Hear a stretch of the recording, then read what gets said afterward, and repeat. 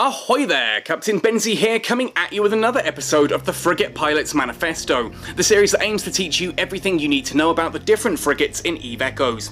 In today's video we're going to be taking a look at one of the more unusual frigates from the Minmatar Republic ship tree, the Tech IV EWAR frigate, the VIGIL.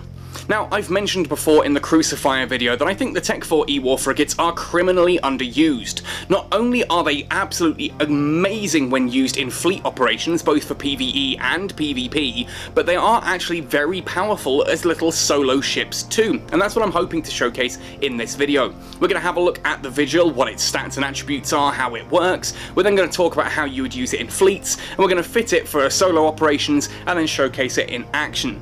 Now, if you do enjoy this video, let me know by hitting like on it, sub to the channel for all things EVE Echoes, ding that notification bell to make sure that you never miss an upload, and of course let me know in the comment section down below what ships and what topics you want me to cover in future episodes.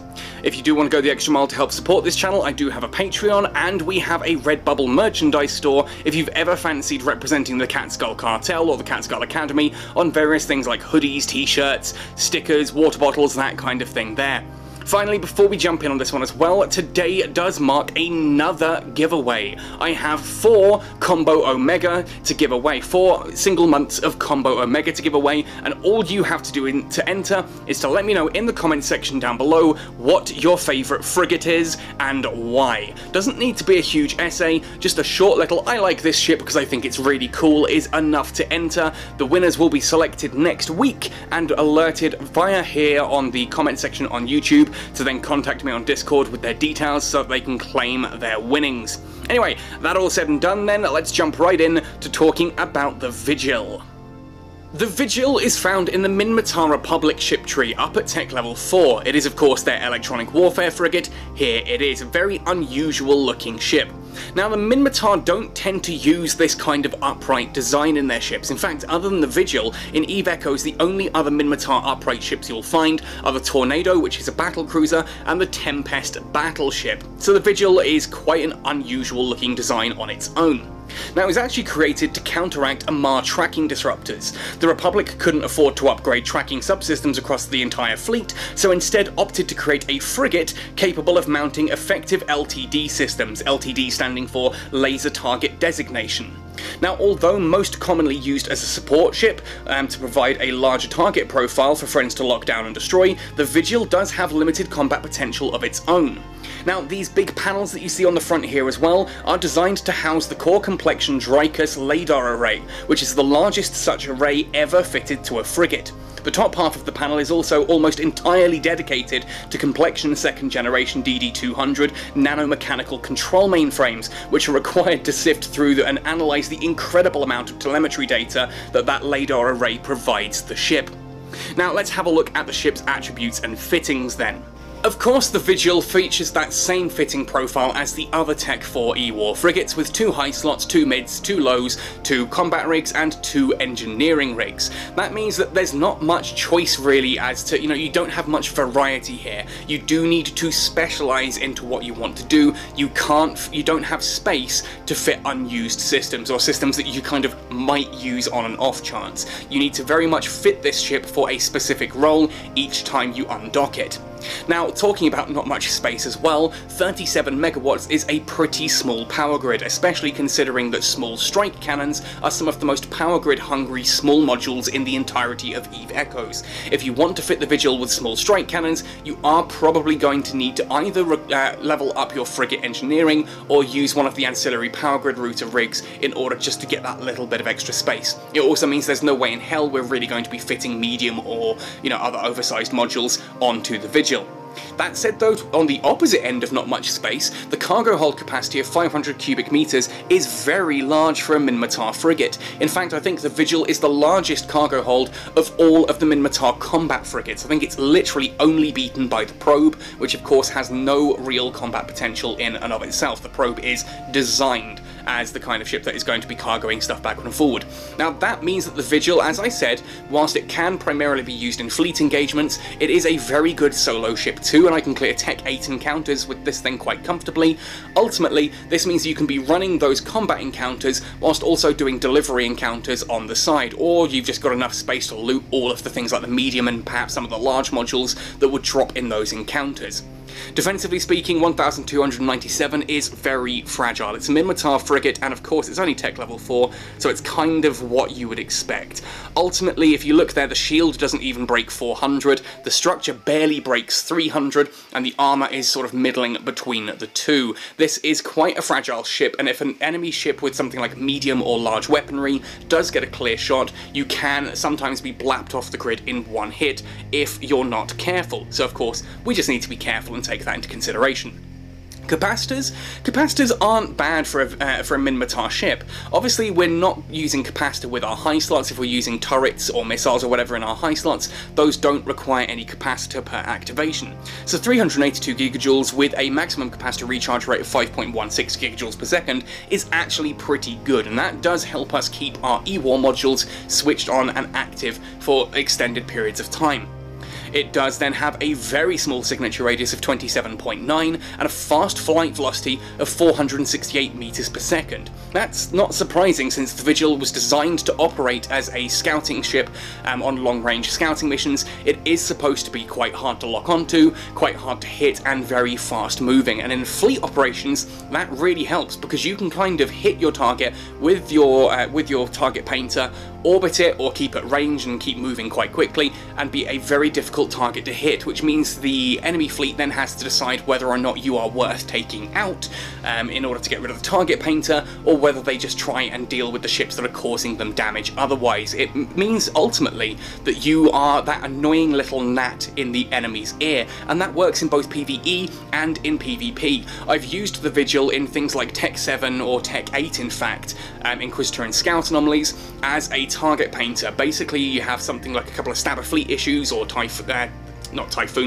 tornadoes sitting at extreme range. I go in with the Vigil, I orbit the targets at a nice close proximity. I sit there doing a little bit of damage with my weaponry, but I'm mainly target painting to make sure that my Stabbers and the tornadoes can be doing extreme damage from the range they're at. And ultimately I take no damage from the entire fleet while doing so, because I'm such a small, fast-moving target. It is an excellent little strategy. I haven't tried it in Dead Space anomalies yet, I probably should do so. Scan resolution of 483 millimeters as well is, it's okay. It's okay. For a frigate, it's on the middling to lower end of things. It's not terrible, it's good enough for what the thing needs, but you're not going to be using the Vigil as a gate camp point anytime soon. Finally then, looking at the bottom row, warp speed 5.5 astronomical units per second allows you to get where you need to pretty quickly. Again, that means that we're getting 11 AU per second moving through high sec, and almost, I think 9, I can never do maths off the top of my head, very fast moving through low sec, we'll say it that way. Again, very useful for encounter running, because once you finish an encounter, you can get to the next one nickety split. The mass is fairly low, only 1.08 million kilograms, but it does have quite a high inertia modifier of 1.85 times. That makes it somewhat cumbersome. Certainly for a Minmatar ship, this is one of the more cumbersome out there, which you'd kind of expect when you see that it's a weird looking upright ship like this. But it does mean that you're not going to be maintaining a very tight orbit without rigging for it, and of course that's something we can look into later. Now if we look at the trait description here for the skill bonuses, being an electronic warfare frigate, the Tech IV electronic warfare frigates, it gets bonuses from advanced frigate command and for signal disruption. Now signal disruption is that new skill that was added in the October-November update that basically gives you the ability to actually use those different electronic warfare systems, the sensor dampeners, target tracking disruptors, guidance disruptors, and here of course on the Vigil, target painters, and you're getting a 5% increase to target painter target effects. Now remember, a target painter's job is to increase the signature radius of the target. This means at full signal disruption 5, on top of the skill itself already giving you additional bonuses to the target painter, you're getting that additional 25% target painter effects. That means if you were using using a target painter that is going to do, say for example, 20% increase to a target signature radius, it's actually going to do a 25% increase to the target signature radius. If you had one that's doing, you know, say 100% increase, that's going to be 125% increase. It's a big increase and makes that signature radius much bigger, which helps any ship out nearby that's going to be hitting it.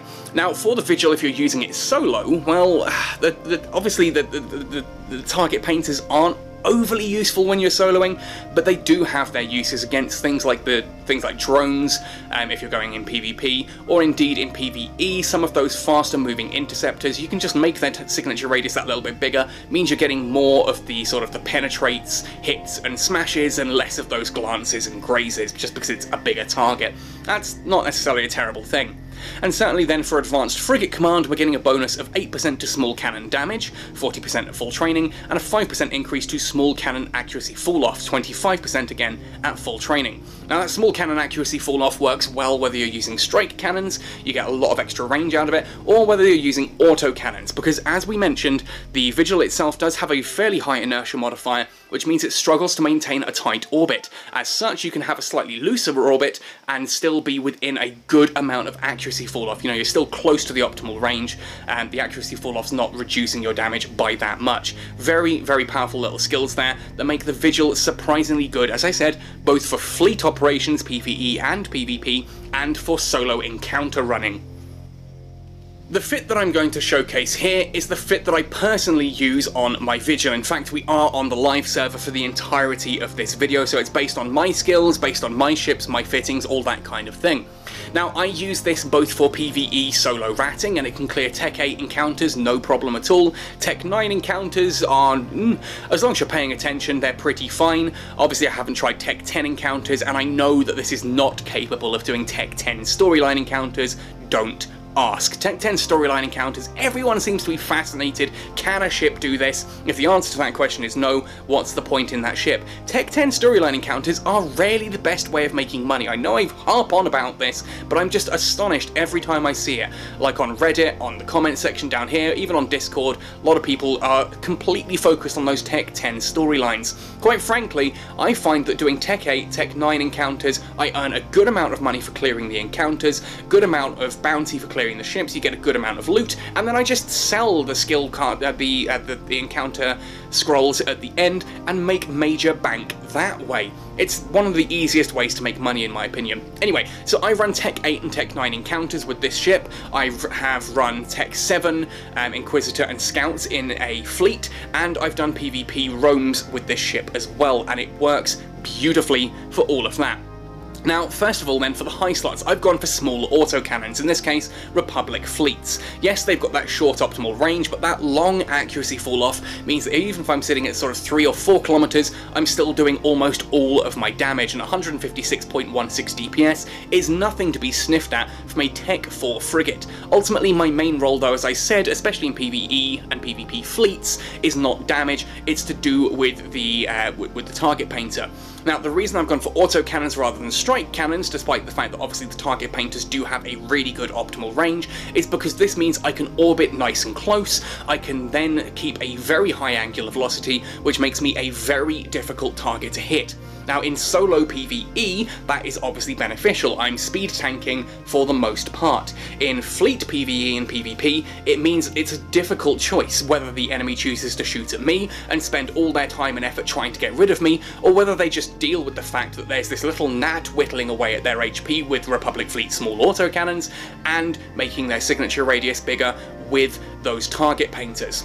Now, for the mid-slots then, of course, we have a target painter, because if you're going to be flying the Vigil, why would you not put a target painter on it? Well, in fairness, you don't necessarily need a target painter if you're going into PvE. You could put a Webifier in there, you could put a Warp Scrambler, that works quite nicely in here as well. But certainly, as I said, this fit is designed around me doing PvE, both solo and in fleets, and PvP roams as well. Now, here you can see that the Republic Fleet target painter, which are still pretty cheap on the market, 36.25% increase to the signature radius of our target. target. That means that ships become an awful lot bigger, a lot easier to hit, and even things like your friendly tornado pilot are not going to struggle to hit targets at distance. You're going to get a lot higher damage against the target if you're marking it with this LTD Republic Fleet target painter. It's got a good optimal range, 34.5 kilometers, with a long gradual accuracy fall off of 69 kilometers. We don't care about that. We're going to be orbiting at about 3 to 4 to make sure we have that high angular velocity, and that we can do that annoying little bit of damage with our autocannons as well. So if you find that the target has Weber fires, for example, and you don't want to get close, yeah, you can pull away to 16 kilometers outside of Web range. Ignore the fact that you've got autocannons, just forget doing damage, and just sit there with the target painter as well. Very useful in fleet. Now, the second mid slot I've gone for is a medium group shield booster. You can also go for a large group shield booster here. This has two knock-on effects. One, you can use this obviously to heal yourself in solo PvE. If you've watched my Dramiel video, you'll see how I use that there. But certainly here, if you're going into the group PvE and PvP, it also means you're healing any other ship nearby as well. Again, chances are you're probably not going to be sitting nearby particularly, but it's just got that useful if someone else in your fleet is also going to be in a short-range brawling build. You can be hitting them for that 122 shield boost amount every 20 seconds as well, sorry, 15 seconds as well, as long as they're within 12 kilometers of your range. It does use fuel, 300 gigajoules per activation, so you need something like plasmids in your cargo hold just to keep that running. Obviously, you can upgrade this to a large group shield booster as well if you wanted to, and certainly if you're going to be sitting in the middle of in the middle of your own fleet and using the target painter from a range, you can go for a large one there to make sure that you're healing up the rest of your fleet, and you can swap those two high slots for things like remote shield boosters as well, and go semi-logistics. Obviously your main job is going to be keeping up that target painter and staying alive, but you can do a little bit of logistics on the side. You're not going to be as good as something like a burst or a burst 2 or a scythe or whatever, but you are still capable of doing it, which is really quite a nice little aside there. Now, by having the shield booster, the group shield booster in the mid slots also frees up one of our low slots. I've gone for a Federation Navy small afterburner here. This obviously allows me to speed tank in PvE and in PvP, but also allows me to move from A to B without absolutely killing my capacitor. Obviously, a micro warp drive takes off the top 25% of your capacitor. Minmatar ships don't have the best capacitor banks out there, and with the target painter using quite a large amount per activation, 17.1 gigajoules, I'd rather have a large capacitor that can to fund all of that. And again, I'm going to be using this for speed tanking. Now, I know a couple of folks in Catskull and Void are going to be wondering why I was specifically after a Republic Fleet afterburner recently, to the point that when responded, some people sent me Rangers and Smugglers, and I was like, no, I need a Republic Fleet. This is why. I didn't want a Federation Navy. I wanted all the gear on here pretty much to be Republic Fleet, but sadly, there we go. Federation Navy obviously is exactly the same as Republic Fleet in everything but the name, but I'm a stickler for names. Anyway, finally then, a Republic Fleet, gyro stabilizer, weapon upgrade module, additional damage, faster activation time. You know the drill with how these things work by now. That's how we're getting 156.16 DPS, and we can activate it to boost that even higher. For our rigs then, combat rigs, I've kept things nice and simple. This is a frigate, we want to keep it nice and cheap, no point going mad on the rigs and filling that out. It's not a faction frigate or anything, for crying out loud. I've gone for 2 cannon burst aerators. These of course just increase the activation time, decrease the activation time adjustment. I'm thinking of increasing the speed of how quickly the cannons fire by 7.5%. There is a penalty for stacking 2 of these, but 2 burst aerators is better than a burst aerator and a collision accelerator if you're going for raw DPS with things like autocannons, which of course we are. Now, if you happen to have some higher level ones of the burst aerators, I'm not going to, tell you shouldn't fit them, but again, I'm using level 1s here and getting 156 DPS out of this. For the engineering rigs, auxiliary thrusters, and polycarbon engine housing. Now, again, I've gone for Mark 1s because I had these lying around. They're still ridiculously expensive on the market. I don't get why auxiliary thrusters 1 are still like 12 million on the market. That's insanely high. So if you've just got the prototype versions from the daily login rewards, go with those. It's more than adequate. It'll do the job just fine. Anyway, it gives you an inertia modifier adjustment of -10%, which means we get that tighter orbit, accelerate and decelerate that a little bit faster, and of course the auxiliary thrusters give us the faster flight velocity. Now, with everything there fitted, as I said, 156.16 DPS. Defense we can pretty much ignore because we're going to be speed tanking for the most part, but it's nice to see the shield has almost reached 600 at this point, 1861 in total. Capacitor is completely stable, and it's quite comfortably stable as well. That's without a Nosferatu or anything anything there. If you found that you are really struggling for capacitor for whatever reason, either up your frigate engineering, or you could theoretically swap in a Nosferatu there instead of the target painter for PvE. Obviously, you lose all of your fleet capability there, but it's viable for if you're wanting to use this ship in PvE solo. Targeting, we have a signature radius of 28, it's 27.9 I think actually, but obviously very useful there. Scan resolution 555 thanks to my skills, good lock-on time there. And then navigation, we're looking at a basic flight speed of 725.4 meters per second. That's a very fast flight speed. That is more than enough to speed tank in most engagements without the afterburner on, if needs be. You can actually turn the afterburner off when you are orbiting certain cruisers, battle cruisers, and battleships. I like to leave it running because we're stable anyway, but it does mean if something was hitting you with a Nosferatu, you could theoretically drop that a little bit. It also means that with the afterburner running, if someone hits us with a web of fire, well, we're still probably going to be speed tanking with one web. It's only when you start getting hit with 2 or 3 webs that things start to really affect your speed tank. Anyway, that's said and done then, let's undock this and showcase it in some solo PvE action. We're coming now to the end of Wave 2 of a Tech 8 Gallente Federation combat encounter. Now, I'm about 17 minutes into this encounter, so it's taking about 8 to 9 minutes in order to clear each wave. Here comes Wave 3, you'll see that I'm sitting here at good, comfortable high 70s on capacitor, full shield, full armour, and full structure. Now, we've got a couple of test drone Atron interceptors and Algos Cs, which we'll lock onto first. Obviously those small targets are going to be the bigger threat. Let's move in on those Algos, because yep, I expected one of those to be a scrambler. Obviously a scrambler is not a big threat really here. I'm not using a micro warp drive, so I'm not losing that. But it would be nice just to be able to warp away if things go a bit Pete-tong. Fortunately, I don't think that's going to be the case. You can see how little damage I'm taking here, even with all of these ships. I've got 3 small ships. I've then got the, 3 cruisers there and a battle cruiser.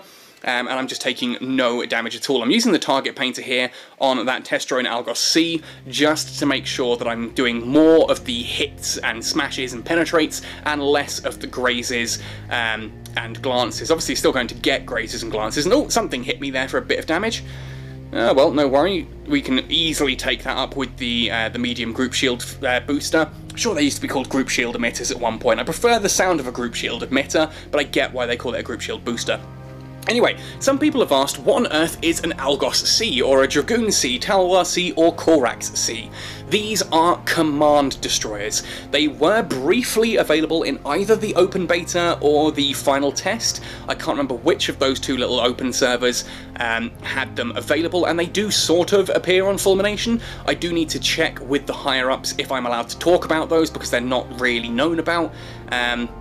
And I might do a video showcasing those, although there's very little we can actually talk about, because even at this point we still don't know what command burst modules do, despite the fact that several of our battle cruisers have the capability to fix them. And trust me, the destroyer command versions that you've seen there have some really weird skill bonuses on them that I'm not entirely sure what they mean. Even with my knowledge from EVE Online, it looks like it does look like the command bursts are going to operate slightly differently. So we'll see about that. If that's something you're interested in, perhaps a future episode of the Destroyer Pilot's Manifesto might cover that one. Anyway, you can see quite comfortably here now, we're moving now onto the 3rd ship in this wave. I've taken out the first Algos C, the first of the interceptors, and I'm now onto the 2nd Algos C. Obviously get rid of the small targets first. They tend to be the ones that can hit me for the higher amount of damage because they're using small weapon systems. I am still using the target painter just to increase their signature radius for the time being, and you'll see there that the shield booster ultimately has taken me back up to full health. I'm sitting on very high capacitor, I'm sitting on full shields, I'm taking almost no damage at all here. And it's giving me enough capacitor to use that gyro stabilizer pretty much with impunity, and my capacitor can recover quite comfortably afterwards. Obviously the Vigil, as I said, small ship, fast ship, very good at speed tanking. And I've also just spotted local. No, I have no idea what our friend in local there is yelling. It's like his phone keyboard exploded, and now he's sad and got a broken heart because he needs to go and buy a new phone. That's the story I'm telling myself here. Anyway, now we come on to the Thorax II Guardian. This is where things are going to slow down a little bit in regards to clearing ships. I'm going to activate that gyro stabilizer just to get a little bit more damage. There we are, 433 on a smash.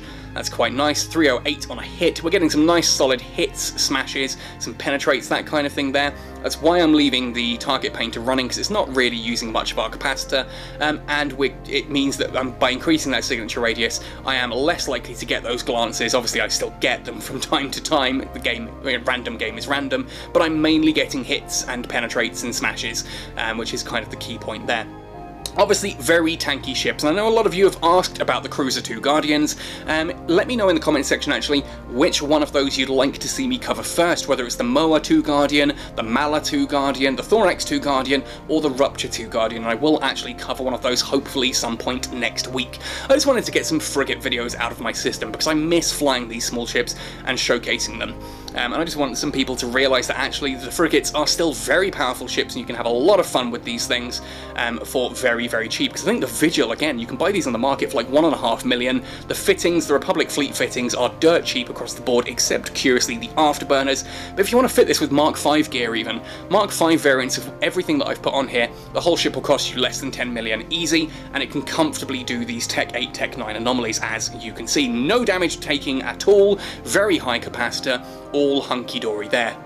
Anyway, I think that does just about wrap up everything here that I want to say about the Vigil. You can see that this is quite comfortably doing these combat anomalies, and it's very much the same if you're in a group anomaly. You do what I'm doing here, and you just know that the fact that your target painter is also helping out your friends, and it's the same even in PvP. You kind of fly along with the tackle frigates. The tackle frigates lock down a target, you then orbit at that same range, you shield boost them with your group shield booster, and of course you mark that target with the target painter to make it even bigger for the rest of your fleet to take out.